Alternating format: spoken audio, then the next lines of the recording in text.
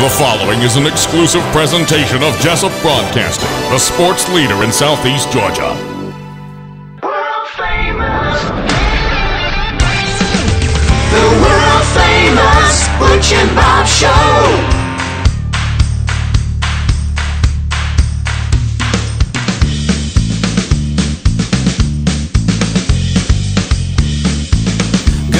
You're listening to Big Dog Country Radio, WIFO 105.5 FM in Jesup. It is now time for the world famous Butch and Bob Show.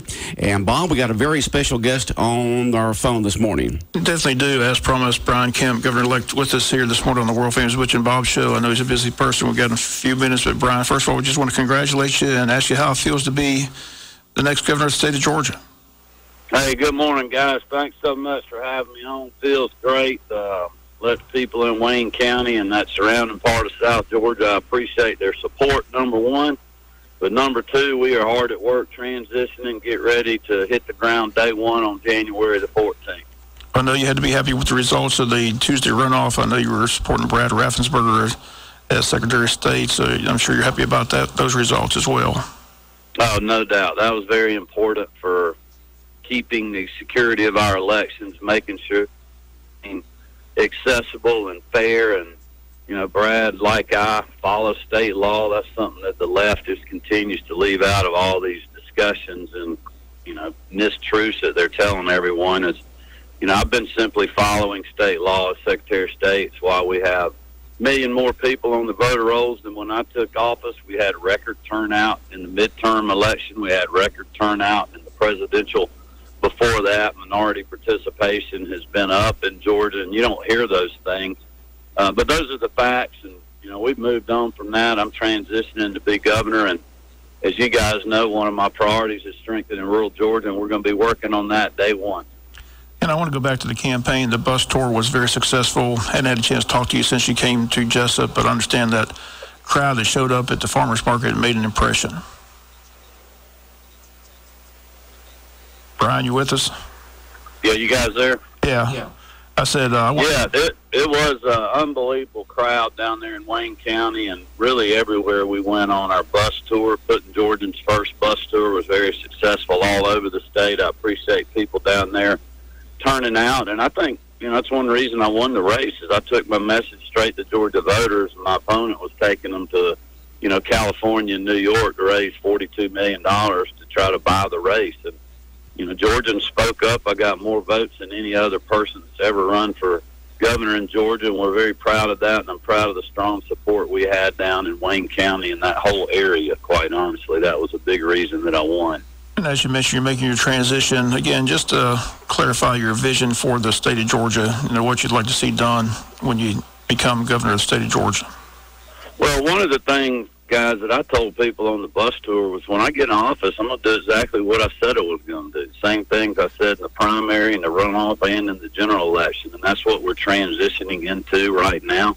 We're planning on putting a committee together day one to start looking for streamlining, ways we can streamline government, cutting government red tape and regulations like the president's done at the national level to help make Georgia number one in the country for small business.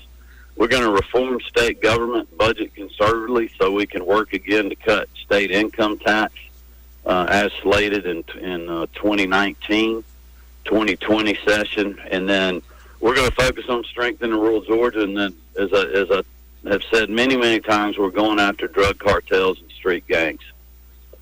And if you just joined us, Brian Kemp, Governor-elect, with us on the world-famous Butch and Bob Show. You know, it took forever to get a concession from your opponent. Did you think you'd ever, you know, talk a little bit about that period, how that was for you and all that? Yeah, I don't really know if it was much of a concession, but I wasn't too worried about that. The results have been certified, and we're focused on putting Georgians first now and making sure that we keep our state moving in the right direction and that we're giving folks in rural Georgia and South Georgia the same opportunity as anyone else, like access to high-speed internet, good quality economic opportunities. You know, I'm going to be focusing on working on raising the rural hospital tax credit to help save our rural hospitals and looking at innovation through market-based solutions to lower health care costs. I mean, those are the things that Georgians care about, and, you know, that's what I'm going to be working on day one. We're actually working on those right now as we move through the transition. People I talked to in this area, they're happy that you won because, as you mentioned, you're an advocate for rural Georgia, and you took this part of the state by overwhelming numbers. We always talk about the two states, the below Macon and above Macon. How do you unify the state and get everybody on the same page? Well, I think just by doing what I said I was going to do. The issues that I'm talking about that we've been discussing literally this morning on you guys' show, I mean, the vast majority of Georgians know and support issues like that, and you take away the rhetoric of the campaign and, quite honestly, the lies that were being told by liberal outside special interest money. I've got a great opportunity. It's no different than when I won my first seat in the state Senate in a very tight race. 51.5% of the vote, or I'm sorry, I think it was 50.5% of the vote. But I went to Atlanta and worked hard on putting Georgians first and representing my district and cutting regulations and cutting taxes and bringing our values to the state legislature. And I'm going to do the same thing as governor, and I think that will resonate with a lot of Georgians that didn't vote for me and Georgians that will be eligible to vote in 2022. And I'm looking forward to talking about that record, 3.5 years from now.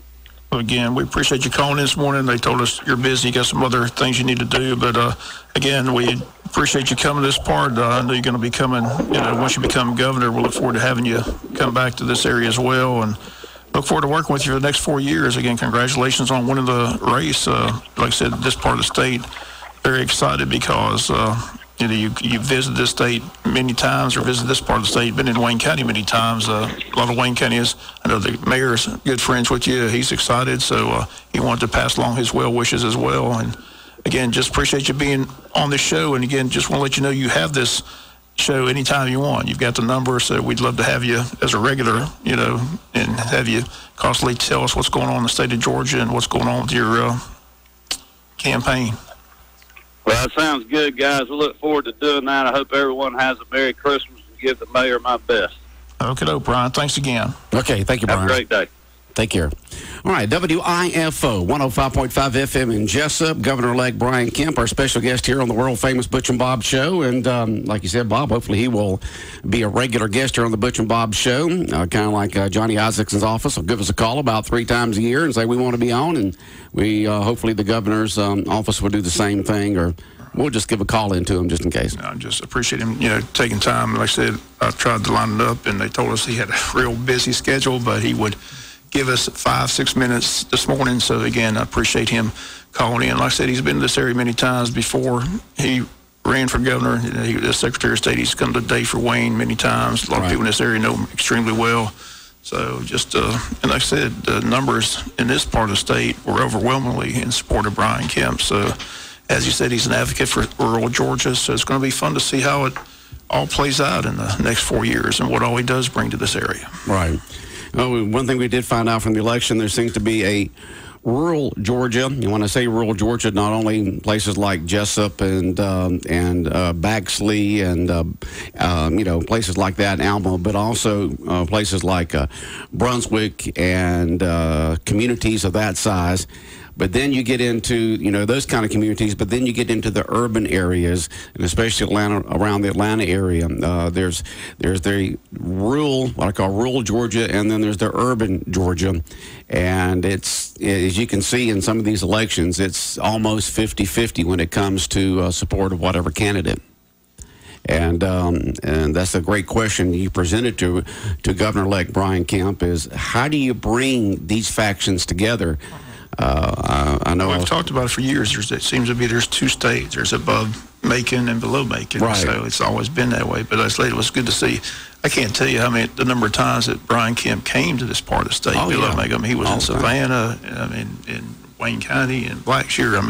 He took the time to come and talk to the people in rural. That's why I think this part of the state's excited to have him in the governor's office come January, because he will be looking after rural Georgia. He won't just ignore us, right, which a lot of people in this part of the state believe that we've been ignored for quite some time. So it's just good to have an advocate there. Somebody knows this area. He's been to Wayne County. He knows what we have to offer. So I think it's going to be a beneficial thing to have him in that office. So looking Well, you forward got to half the population of the state living above I-20, which runs right there where Fulton County Stadium used to be. I mean, we're not talking about 16 that runs through Macon. We're talking about up higher at 20 that runs through the south part of Atlanta there, that you've got over half the population of the state of Georgia that lives in only maybe 1/3 or 1/4 of the land mass, maybe 1/3 of the land mass of the state of Georgia.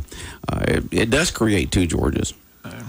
I don't know. He just seems to be kind of, like one of us. There's politicians, they seem to talk over you. He kind of, he just looks at you and talks to you. It's somebody you may not always agree with him, but I think you can talk to him and have a discussion. So just happy that he's become our next governor. Yeah. Looking forward to it. Wish him nothing but the best. Like I said, he's a busy man right now getting his transition team together, but it's going to be interesting to see how it all plays out the next 4 years. Yeah, as Secretary of State, he was down here many times, as you mentioned, to Day of Wayne, for Day of Wayne and other activities that went on. Then, of course, during the campaign from the primary all the way up through the general election, he was down this way. And the thing about it is he's got a lot of good friends here in the Wayne County area. I mean, just not people support him, but good friends. Right, exactly. He knows this area well. He's been in this area many times. He likes this part of the state. So. Yeah. Well, as rural Georgians, you've got to be happy that he says he's going to do things for rural Georgia, because everybody knows the economic machine is up there in the Atlanta area. We just need to get that spread out throughout the state a little more evenly, and hopefully he can come up with some plans along with the state legislature to be able to do that. He's kind of like an underdog, too. When he first threw his name in the hat, he wasn't. No, it was Cagle all the way. Yeah, he wasn't given much of a chance to win this race. But he defeated Casey Cagle and had the big race with Stacey Abrams and won that. So I said he's a hard-working individual and has a good strategy, did a good job traveling the entire state of Georgia and was able to win the election. So, but like I said, he just seems like he's knows this area well. Like I said, he has a lot of friends in this area. I think he's not going to be any stranger to Wayne County, which is nice to know that the governor's going to at least visit the state every now and then, or visit Wayne County every now and then. I wanted to ask him how well he knows Bill and Blake to be able to work in this area with our state senator and our state representative. And, of course, he probably doesn't know Meeks all that well yet, but I know that he's probably worked with Bill and Blake some. I think he knows them pretty well, though, because, like I said, they know Gary Black pretty well, and Steve Mixon, he has a good relationship with him as well. So Gary Black, in fact, coming a week from today, I believe, the 13th. Coming in next week, the Agriculture Commissioner coming in to speak to the Wayne County Chamber of Commerce luncheon there. People can still get tickets. Call 427-2028 and hear what the Secretary of Agriculture of the state of Georgia has to say, because agriculture is so important to this part of the state. And he'll give us an update on that legislative session that they had, special session to help with all that devastation from the hurricane. Right. So, I mean, that last interview I did with him over there in Blackshear, when he talked about how much billions of dollars was lost. Lots of damage in Southwest Georgia. Just sad to hear. So, but I'm sure he'll update that when he comes to Wayne County for the quarterly membership luncheon. Yeah. Well, I think you said things are getting closer to maybe find out some more facts about the damage that was done to Howard Bo Warren Field. I think they got several suspects that they're talking to, and I said they're working hard on that, but we should have something, if not by Friday, possibly by Monday. So. Well, coming into work this morning, I saw some folks, or a person, probably like one vehicle, had some mud bogging fun from, where you go into the entrance there to the tennis court and cross country, right across the street from the high school, to the left of that, which would be toward Hurricanes, going down Joy Williamson Road that way. So if you get to the left of that road, going down toward Highway 84, you can see ruts up and down the ditch and around and turned and up and down. Pretty good ways down. They were mud bogging from there all through the ditch, So there's a lot of ruts back over there again, as there was before. So we're going to blame all this on? We didn't have the mud bogging this year. So. Well, we didn't have the mud bogging this year. So. This is on the side of the road in the ditch, so it's not that big of a deal. It's different when you break into a facility and mess up a football field or a baseball field or a soccer field. Around the tennis courts. I mean, we've seen it all through the years, both schools and recreation.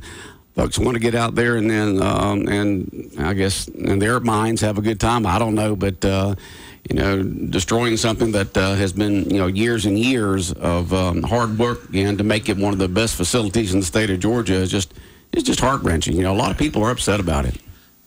People don't understand how much damage has been done. I mean, it's going to be a task to get that field in shape come baseball season. Yeah. So it's just sad that it took place, but there's a lot of damage. It's going to be a very expensive project. But thanks to the Home Run Club for putting up the $1,000 reward. I think that's helped have people call in with, unfortunately, I don't know what it is about people who do crazy things like this, but apparently they can't keep it a secret. They got to tell somebody. So, well, my thoughts were if it's a young person, age 21 and below, they've got to brag about it, and they've got to tell someone, and they're going to somehow, in some roundabout way, put it on social media because they're, they didn't do it to hide it. Okay, I mean they did a very public activity, and so it's just amazing to me these days the people that will do something. And we see that not only with young folks, 20 and below, but you see it 20s, 30s, 40s, 50s on up.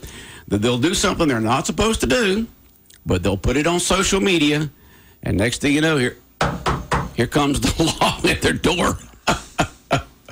You just want, what were they thinking, Herm Edwards says it all the time, don't hit sand. Say that again now? Don't hit sand. Oh, don't hit sand. That's right. Don't hit sand. Don't hit sand. Well, you and me don't have to worry about that. We don't have social media, so we don't have to sit there and worry about that kind of stuff. And Lord, the more I read about social media and the companies behind that and the information they get from you and they sell and they use against you and just all kinds of stuff, it's just, I'm just glad I don't have social media, really. I just don't have time. Yeah. Don't need it. Yeah, don't need it. My sisters were pressing me, tell me I need to get it. I said, no. No. If you want to get a hold of me, call me or text me, okay? Call me or text me, Yeah, I don't have to be on social media and put my life out there for every government. And you have no privacy when you do that. I was just reading an article about it this morning about it, the lack of privacy when you got all your stuff all over social media.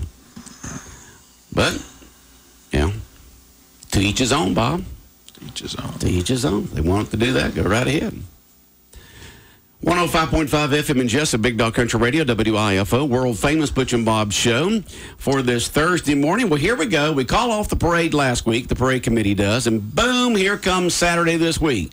Carbon copy of last Saturday in terms of the weather forecast. And I think you mentioned they may try to move it up a little bit in the day. Yeah, the good news is it's still going to take place Saturday. The question is what time it'll start, but the committee will be here tomorrow. Dina from the chamber will be here tomorrow morning along with Donnie Ray, and they'll give the full report tomorrow. But again, they can't. There's rumor again that they're not canceling the parade. They're not postponing the parade. It's definitely going to take place Saturday. The question is they may have to move. There's a window there where they think they can get it in, and they may move it up a couple hours. Yeah. So they're going to make that decision today. So please. Anybody who tells you the parade's being canceled, wrong. It's going to be. It's not being postponed again. It's going to take place Saturday. The question is what time Saturday, and we'll have that answer for you tomorrow. Don't believe the rumors on social media. Bob Show. Lots have been put in the parade. Like I said, a lot of people put a lot of time in the flow. So they just want to try to get it where it's not going to be. The weather's not going to be an issue. So they're going to. It's 30% chance of rain during the day. Then it increases to 60 and then to 90. Right. And so the earlier they can have it, the better. That's what I think Jonathan said. He looked at it. He said, right at 7, it's not going to be pretty.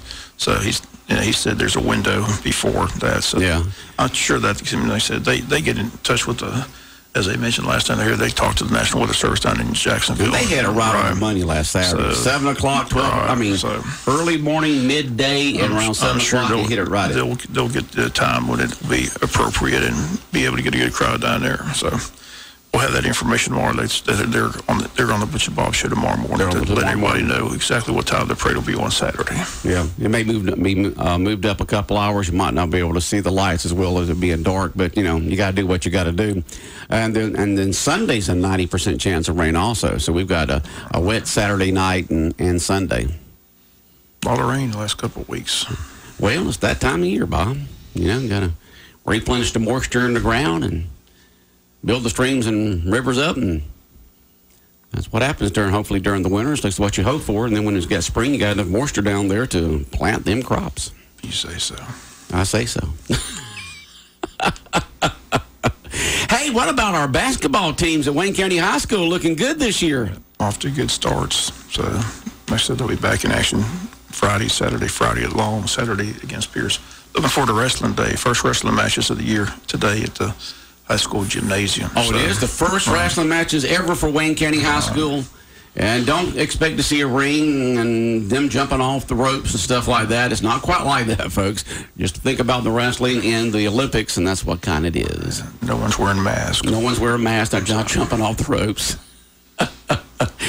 It's good that the sports, I like that they brought, brought volleyball a couple years ago. Wrestling's been added, so it's just good to see these different sports added to the athletic program. Give kids a different venue, different sports. So, but 40-some kids involved. Coach Poinsett has a background, knows what he's doing, coaching them up. So it should be fun to watch this afternoon. Looking forward to seeing that. Mm-hmm. Did you have a wrestling team there at Stone Mountain? We did. I told that story all the time. But my football coach wanted me to, I was a skinny. People know when I came to Wayne County, I weighed 130. Yeah, that was about like me in high school. I put on skinny as on a lot. Thanks to Sybil Wolf Jones Kitchen, Patty Brown cooking. I put on 100 pounds since 30 years. But my wrestling coach, I was like 120, senior year, and he said, "You need to wrestle." I said, "Coach, I'm not going out there as a senior and get pinned by some freshman from some." I said, "I will be embarrassing." That's what I'm saying. I'll never hear the end of that. I said, "No, I'm not a wrestler." Yeah. I said, I never went to school. Can't help you, Coach. But he said, "You'd be good. You're a senior. Lowest weight limit." I said, "Nope." He ain't doing it. Wouldn't be prudent. Ow. I said, "Don't need that embarrassment, Coach." Yeah. Well, I tried a lot of different sports through the years. I went to, they had Pepsi in it. I mean, they would close out, school went to 3 o'clock from 1 to 3. They would shut down school and everybody would go, and it would be the whole school would be there to watch the wrestling match from 1 to 3. I mean, it was just a wild event at Stone Mountain. I mean, it was big time. Someone just texted in, Bob. As one of the referees for tonight's match, I promise not to wear a mask. That's right. LOL. Wrestling, first wrestling match ever, folks, for Wayne County High School at the Benny Ratliff Arena, starting at what time, Bob? I'm not sure what time. Oh, you don't know what time it starts? I think it's around 4, but I haven't. What time's that first match? Because they start with 100-pounders and they go up to the 300-pounders. On the interview, Coach Poinsett it's going to be long because there's 2 different schools coming, so there's 3 schools involved, so it's going to be a lengthy event. So 5:15 first match. 5:15 first match. Okay. At the Benny Ratliff Arena. So yep, there at Wayne County High School. Looking forward to watching some wrestling this afternoon at the high school. Should be fun. Debut. You can say that you were there. History making. First wrestling match ever at Wayne County High School. I wonder what kind of uniforms they got, or what kind of. I have no idea. Probably those tight spandex. I'm just talking about the color. They got to have the school colors. I'm sure. Yeah, so, gold, white, black, yellow. Be interested to see what, Yeah.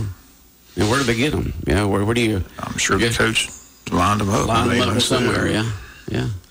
So if this person is a referee, maybe they're a halfway coach, maybe, or something like that. When I say halfway coach, involved in the program, I don't mean halfway coach. They're a referee. Maybe they know what colors we have. It's as nice as that weight room facility. It's got to be nice, man. That weight room facility is nice. Now, where's that at? At the high school. I know, but we're at the high school. In the gym. Where the weight room used to be? Right. So they just refurbished it. It's beautiful, but it's beautiful. It's beautiful. Huh? Brand new equipment. Everything's got Wayne County listed on it. And you been in there working out, Eddie? No, you didn't go there with any of the players and just say, "Hey, let me show you how to do 250." I don't lift weights. I do the treadmill. I walk. I'm not into, I can't get in that grunt and all that stuff. You can't get into that? No. I said. Okay. Did the treadmill, that kind of stuff. That's right. Cardio. I'm a cardio person. You're a cardio person. All right. I'm not into bodybuilding and weightlifting and all that stuff. Well, they say that people our age, Bob, need to do a combination of both. Some weightlifting type of activities and some cardio activities, kind of split between the two about 4 to 5 times a week. At least 30 minutes during each time. I like to eat too much. So your jaw bones and muscles work real good, huh? Yeah. Yeah. I like to eat. Yeah. That's my downfall, but I enjoy food. Okay. I saw a good movie last night. What was that? The Instant Family. I didn't really realize it's based on a true story. It's Mark Wahlberg's new movie. It's Yeah, I've heard about that. But it's a pretty good movie. Saw it last night at the Strand Cinema, but highly recommend it. And I didn't realize it was based on a true story, but it's an excellent film. So Instant Family. Instant Family. Okay. Comedy? Comedy, but it's serious too. Serious? It's about these kids, foster, adoptions, things like that. So Instant Family with Mark Wahlberg and there's the other actor. I'm not sure who the female is, Okay. but I've seen her before. Just don't know her name, but she does a good job. But it was a good film. Enjoyed it. Okay. And if you haven't seen The Grinch, you got to go see The Grinch. Now this is, it's a whole different Grinch. Just a whole different take on it, or Well, it's pretty much the same story, but it's just a different. It's just funny though. It's just different take on it. I enjoyed it. It's like when Jim Carrey did it several years ago. That was fun. This is a cartoon though. This is a cartoon. Huh? This is good stuff. Okay. I love The Grinch. Charlie Brown Christmas on the Night. That's my favorite though. Oh, it is? CBS. Oh yeah, that's my favorite Christmas cartoon. Love it, but it's on tonight. So. Oh, it is. Got my Charlie Brown Christmas. You got Charlie it. Brown. Yeah. Got my DVD. You ready to watch that tonight? Yeah. You got to. That's an all-time classic. I love Charlie Brown Christmas. That makes my career. That and Rudolph, those are the two I got to see. So if I see those two in The Grinch, I'm in good shape. You're just fine then, huh? I'm good. Now, what about A Christmas Story? Oh, that's on Christmas Day. Yeah, all day long on TBS right. or something like that, TNT, whatever it is, all day, one right after another, after another, after another. Yeah. These days, just about every institution is being torn apart by the PC folks out there. And I read an article the other day about this person says, it's just nothing about consumerism and blah, blah, blah, blah, blah, blah. And, it just ripping A Christmas Story all apart. And they're trying to take away from Rudolph. They're trying to say Rudolph's not a good story. Oh, yeah. And I heard the other day that some radio station up in the Northeast area is not playing Baby It's Cold Outside because it's because of the Me Too movement or something like that. We're going to PC ourselves out of everything. Clay Travis on the Morning Time says he's playing it every morning just because of that. So if you want to hear Baby It's Cold Outside, just tune in early in the morning on AM 1370 because Clay Travis is going to play it every day now until Christmas because he's like you. He doesn't understand these people trying to destroy Christmas. Take away these great shows. Just anything like that, it's just, PC ourselves to death. It won't be nothing. You can't say nothing, can't do nothing. Might offend somebody, might say something wrong. We're supposed to live in a country where we have free speech. You may not agree with somebody, might agree what they say or their beliefs or anything like that, but we all have the right to, and everybody should agree that we should all have the right to believe and say what we want to, but there's so many people out there that think that, if you don't believe what I believe and say what I say, then, you have no right to express your opinions, and that's just not right. Free speech. Our founding fathers lived in a situation before where they didn't have that, and that's the reason why that's way up there in the top part of the Constitution. How can you criticize Rudolph? Come on. Yeah. It's Rudolph. It's Rudolph. It's a great story. Yeah. The little guy great song. Wins, the underdog wins, becomes the hero. How can you? I know I have a hard time. I just shake my head. What's wrong with this? Where is it going to end? Get a life.